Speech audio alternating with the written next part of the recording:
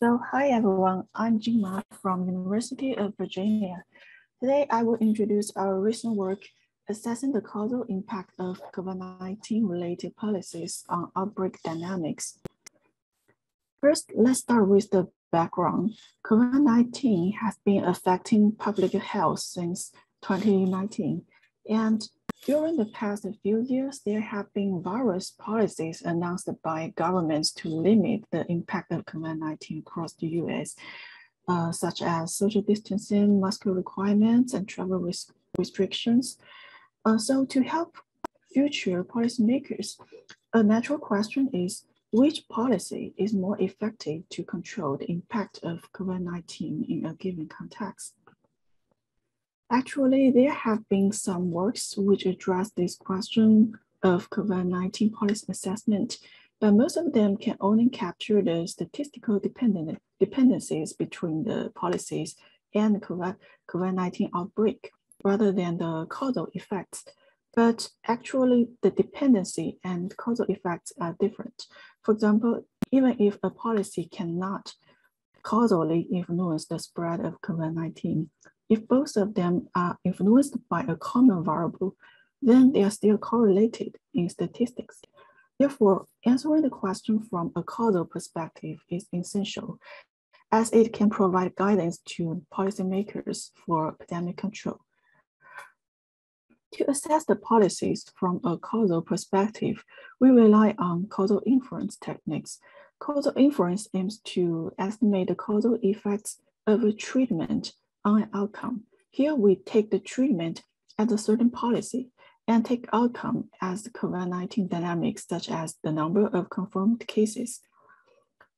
And one of the main challenges in causal effect estimation is the existence of hidden confounders. Here, confounders are variables which causally influence both treatment and outcome. For example, if a county where residents have a high vigilance towards COVID-19, the government may issue social distancing policies at a very early stage, but residents here also tend to be very alert to COVID-19 and thus they will have a very low infection risk, even without the policies. Here, the resident vigilance is a confounder, which brings correlations between the treatment and outcome.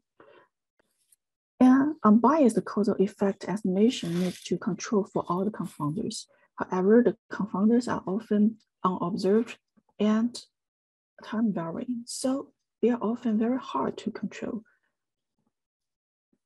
So in this work, to study causal effects, we take each county in the US as a unit and collect treatment as whether a specific policy is in effect or not. So it is a binary value in different countries.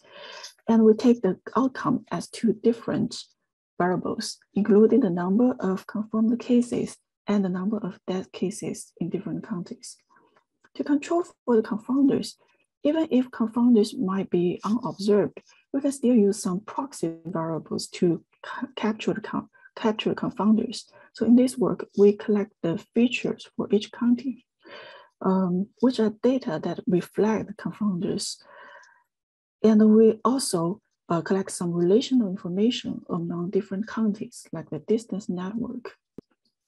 So we assume that these features and the networks are correlated with the unobserved confounders, so we can utilize them to capture the confounders.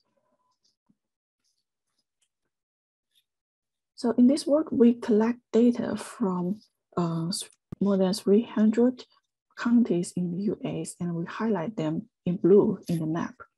So for the treatment, we collect about 60 COVID-19 related policies that were in effect in the USA in 2020 from the Department of Health and Human Services, along with their descriptions and start and end dates. So the collected policies include both state level and county level ones. For the outcome, we use the daily numbers of confirmed cases and death cases. Here, we also use features of counties to infer the confounders. For example, we consider the web search of COVID-19 related keywords as proxies for residents' vigilance. We select a set of COVID-19 related keywords, and then we obtain their popularity score in every county to indicate how vigilant the residents in the county are. Many other covariants, such as the weather and demographic information in each county, can also be included. And previous works have shown that network structure among different units can often reflect some unobserved confounders. Therefore, in this work, we also use two kinds of networks, including the geographical distance network and mobility flow network among the selected counties. By intuition, the counties with shorter distances or larger amount of mobility flows may have more similar confounders. To explore whether the proxies have the potential to capture the unobserved confounders, we conduct preliminary data analysis. Here we explore the dependencies between the number of confirmed cases and distance network. Here we show two heat maps. The left one shows the correlation between the confirmed case number series in different counties. And the second figure shows the distance between the counties. Generally, we notice that many county pairs with shorter distance are more likely to have higher correlation with respect to the confirmed cases. Here, we formulate the causal assessment of COVID-19 related policy types as a causal effect estimation problem. We develop a neural network-based framework decided to capture the time-varying confounders and make causal assessments for policies. In the time-varying setting, we consider multiple time periods, and we assume that the previous data can causally influence the confounders in current time period. So here, we need to capture the unobserved confounders from the current features, networks, and all the historical information. Our framework captures the time-varying confounders from the enrollment observational data at different time periods. We handle each policy separately to get a binary treatment, indicating whether this policy is in effect or not. First, we learn representations for time-varying confounders at each time period. Here we use a recurrent neural network to extract useful historical information from the data at previous time periods. And we also use a graph neural network model to process the network information. Based on the learned confounded representations, we estimate the potential outcomes at treatment. Here are our prediction for the potential outcomes corresponding to two cases when we take the treatment or not. And the final loss consists of these parts: the outcome prediction loss, the treatment prediction loss, and a balancing loss, which is a typical method to improve the causal inference performance. And also we add a model parameter regularization term. Finally, we estimate the causal effect of each policy at each county by taking the difference between the two potential outcomes at each time period. Finally, in the experiment, we collect data across 391 counties during the whole year of 2020. And we set every 15 days as one time period. So based on the causal effect estimation, we assess the impact of different policies on both macro and micro levels. Here in the macro level, we try to assess which category of policies is more effective. And in the micro level, we will zoom into each category and investigate which specific policy type is more effective. Here shows an overview of the categories of policies. We list 3 main categories and the examples of representative policy types, including the social distancing, reopening, and mask requirement. Here we show the causal assessment at macro level. It is the averaged causal effect of each policy types on all counties across year 2020. When causal effect is zero, it means that policy has no causal effect on the daily confirmed cases. So at the macro level, we observe that the policy types regarding social distance and mask requirements have negative causal effects on both number of confirmed cases and death cases. Here we only show the case of confirmed cases. While the policy types about reopening have positive causal effects, these negative values of causal effects indicate that the corresponding policy types causally help reduce the spread of COVID-19, while the policy types with positive values may have a contrary effect because it increases the risk of infection. These observations are consistent with the common knowledge and existing literature regarding COVID-19 related policies. This indicates that our framework have the ability to assess different policies. So at the micro level, we zoom into the most impactful policy types in each category. In the category of social distancing, we show our assessment of different policy types.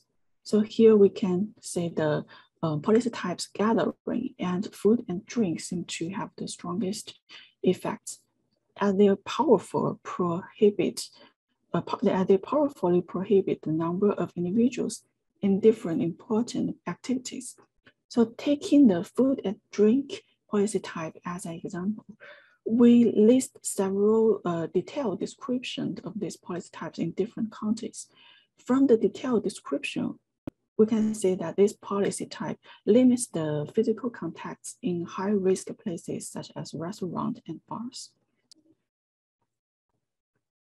Due to the lack of counterfactual outcomes when the treatment is different from the observed one, it is very hard to evaluate the performance causal effect estimation directly. But fortunately, we can use the prediction performance of the observed outcome and treatment as good indicators to show the potential of the proposed framework in capturing the confounders and the causal assessment. So here, we compare the prediction performance of our proposed framework with multiple baselines, including several state-of-the-art causal effect estimation frameworks and some variant of our method. We show that our method can achieve both high performance in outcome and treatment prediction, which implicitly indicate that our method can capture confounders and make good causal assessment. Here comes to the conclusion part. So in this work, we collected and pre-processed the COVID-19 related data to support the target research question. That is, which policy is more effective to control the impact of COVID-19? And we address this problem by developing a novel causal effect estimation framework, SEST, and then we investigate the causal effect of different policies on the outbreak dynamics of COVID-19 at both macro level and micro level. In the future, there still remains a lot of interesting works to do. For example, we can investigate the causal impact of COVID-19 policies on other aspects of human life, like education, economics, and others. And also, we can study the relations of different policies and their joint effect, while in this work, we separately estimate different policies.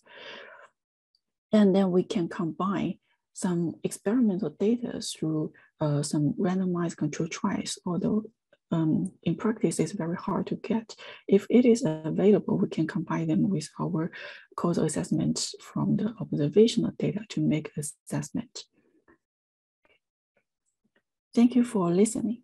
Please let me know if you have any questions.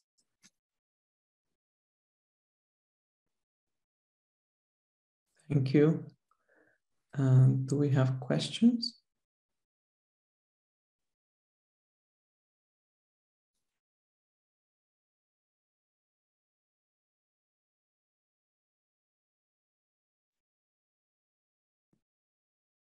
I don't see any in the chat.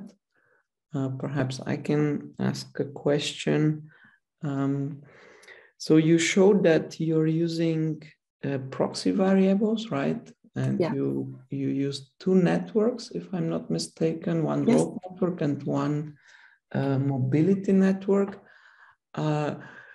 I was wondering, is this mobility network also capturing if people are flying instead of driving? So I guess the first network was a road network. Yeah, we collect them from some devices. I think it will include different kinds of transportation. So these are just tracing from their smartphones and something like that. Okay, so it's basically capturing all kinds of transportation. Yeah. Okay, yeah. Okay, thanks. I have a question. Yes, go ahead. Yeah, thank you for your presentation. It's a very interesting topic. And I wonder, I'm not sure if I missed it. Do you incorporate the number of cases from the adjacent neighbors of a certain location? Because I think, despite of the policies, I think if the neighboring locations have a large number of infected cases, then it will have a significant effect on current location compared to policies. Yeah, we didn't take the number of cases from neighbors as the treatment. Here we only investigate the causal effect of policies. But I think that is also an important information source for us to utilize in the future. I see. Thank you.